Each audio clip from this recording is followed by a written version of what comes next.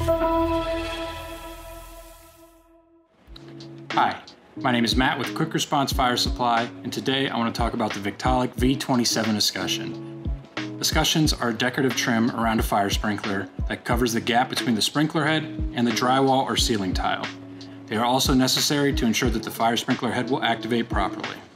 These Victaulic V27 Escutcheons are made of steel and are available in 3 different finishes, including chrome, white, and black.